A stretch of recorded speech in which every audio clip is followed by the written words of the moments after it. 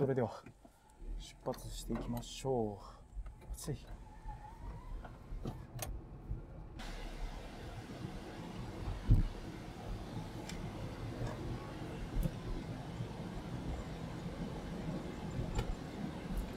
今日は観光せずにですね、次の道の駅を目指していこうかなと思います。例えば湯村温泉に行ったりとか、海水浴ですよね。残念ながらですね、水着は持ってきておりませんし、おっさん一人が海水浴に行くのもちょっとね、テンションが上がらない感じがするんで行きたいですけどね、泳ぎにはね。道の駅もう一個回ろうかなと思います。今から次の道の駅ですね、道の駅しんぐうという場所です。兵庫県のたつの市にあるしんぐうという場所ですね。播磨しんぐうっていうんですかね、という場所ですねの方に向かって車を走らせております。でそちらの方までがですね、時間にすると地図によれば2時間10分ぐらいですか、かかるということです。ちょっと今回はですね、道の駅の距離が大幅に長くなってしまいますが、ちょっとね、道の駅シリーズも最後の方になったらこういうことになるのかなとは思っていましたので、今日はですね、移動時間ドライブをですね、楽しみながらの道の駅っていう感じで行こうかなと思います。道の駅しんぐうの周りはですね、もう立つのでイボの糸とかそういうのが有名という場所になります。でやっぱり道の駅って一回行っただけでは全ての魅力っていうのはわからない場所も結構あるわけです。今のところ兵庫県の道の駅をですね、もう一回回り直すっていうことはしませんので、もう一つのチャンネルですね、健一の車庫というチャンネルがありますので、道の駅に行くことをですね、道の駅を巡ったりすることを楽しみにですね、ご視聴していただいている方であればですね、同じようにしておりますのでご覧ください。ここからですね、国道9号線を外れまして県道272号線を通っていきます。右方向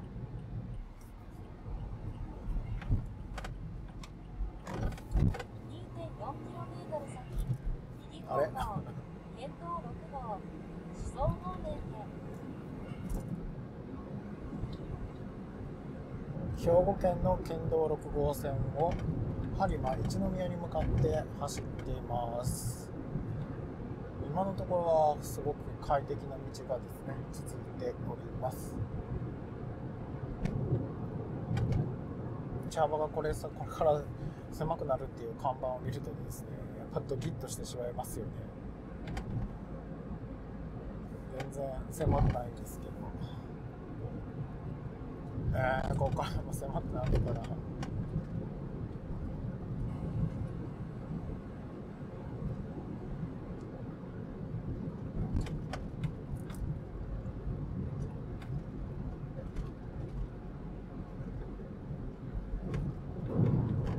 川沿いの道、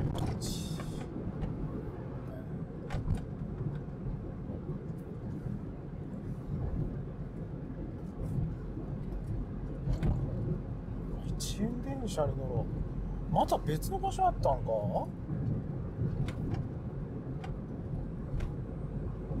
しまった、寄ればよかった。やっ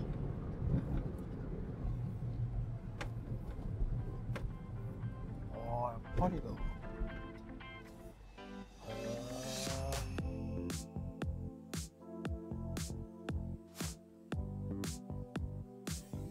この間行ったのがですね、ちょうどこの向こう側のところですよね。崖になってるところを見たんですけど、こっち側がですね、公道に入れるところっていう感じみたいですね。予約が必要だったり、土曜日とか日曜日じゃないとやってみたいなので、ここに入ることはできないんですけどね。ただこのところもですね、床にトロッコの列車のレールの跡とあるっていう感感じになってますね。今は切れてるのかな。うわ、涼しい。こんな感じなので、機会があったらまた行ってみたいなとは思います。めっちゃ涼しい風が吹いてきます、中から。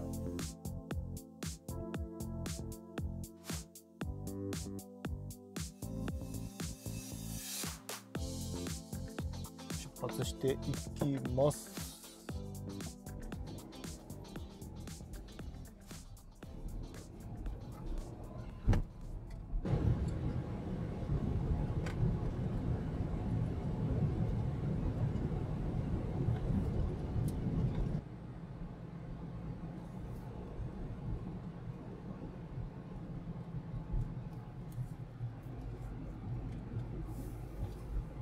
ここから宍粟市に入ります。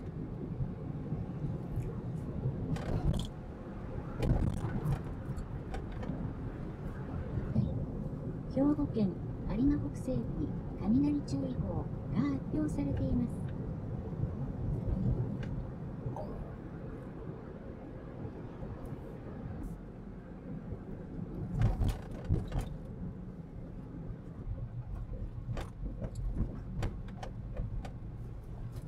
さすが国道に入った瞬間に道が狭くなるっていう意味のわからん播磨新宮の方に向かっていきます。もうそれほど時間はかからないんじゃないかなとは思ってるんですけどね。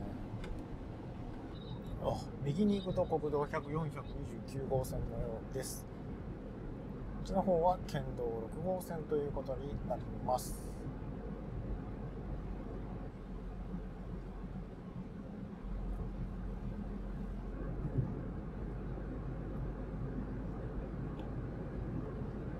今で国道29号線と合流しました。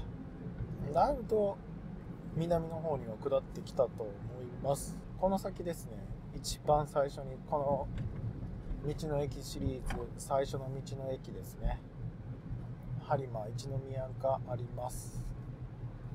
こっちからだと看板ないですね。看板ないとわかんねえよ。こんな分かりにくいところにこれ看板悪いわ。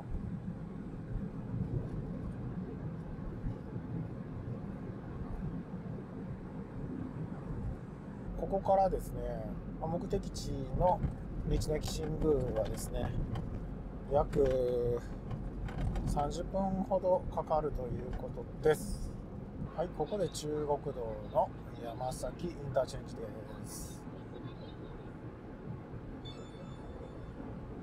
川沿いの道を走っていて、国道29号線を外れまして、これが県道の何号線だったかな、県道の何号線かを走っております。県道の26号線ですねを走っております。でもうですね、辰野市に入りまして、あと10分ほどで道の駅新宮の方に着く予定ということになっております。なんか予定通りって感じでしたね。寄り道をしてちょっと車降りてっていうのを何回かしてたんですけど、だいたいこれぐらいに着けるのかなという時間にですね、道の駅に着けそうです。道の駅新宮まで 1km の看板が見えてきました。もう 1.2km 先に道の駅新宮があるようです。ちょうどここがですね、 JR の播磨新宮駅の駅前ということらしいです。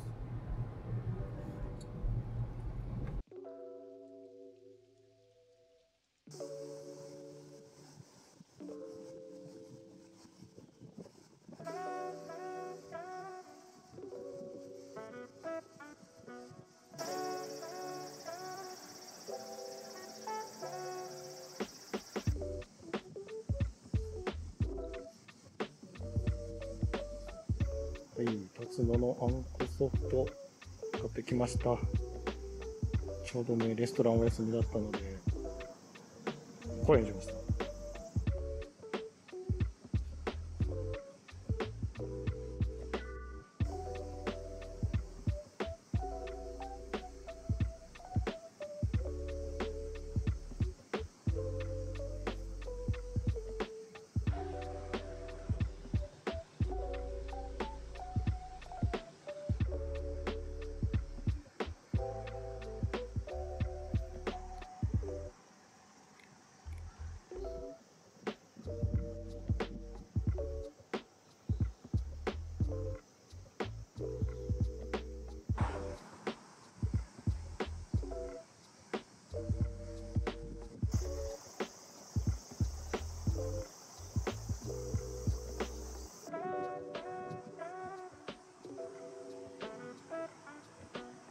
レストランでそうめんでも食べようと思ってたんですけど、残念ながらですね、昼の2時でオーダーストップということで間に合わなかったんですよね。ちょっと知らなかったので。で、これですね、イボの鮎を購入しました。さっきのアイスとともにですね、今度鮎をお菓子でいただこうと思います。こう鮎の形をした最中になってますね。で、播磨新宮って書いてますか？なんか書いてますね。ちょっと新宮名産ってこっちは書いてるんですけど、いただきます。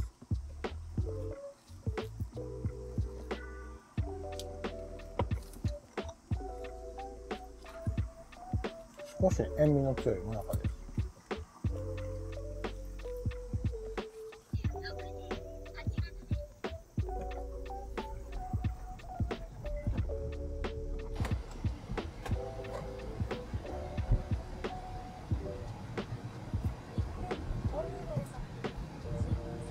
昔のやっぱり田舎の雰囲気が残る街って感じですね。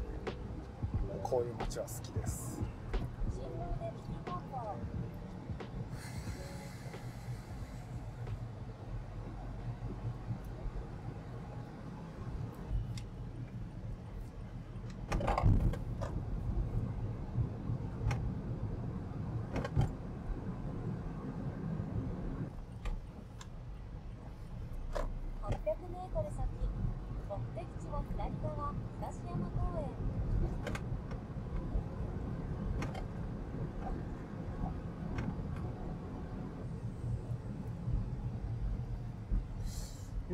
これは止めてもいいのかな。新武装って書いてるから。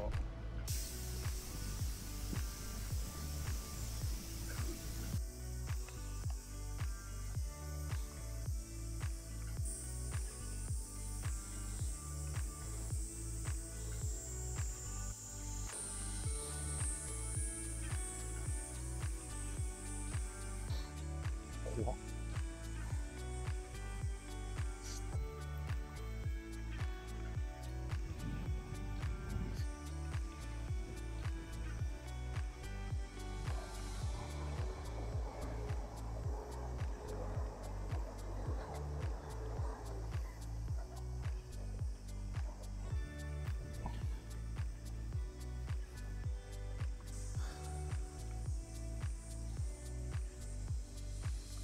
橋の半分まで渡って戻るっていう感じでしたけど、真ん中の方は風がめっちゃ吹いてすっごく気持ちよかったです。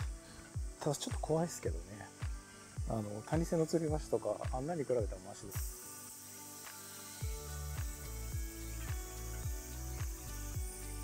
お家の方に帰っていきます。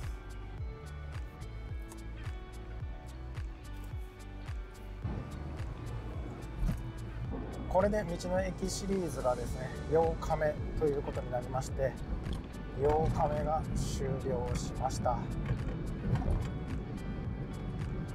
残る道の駅はあと2つ、兵庫県の道の駅シリーズはですね、あと少しで終了ということになります。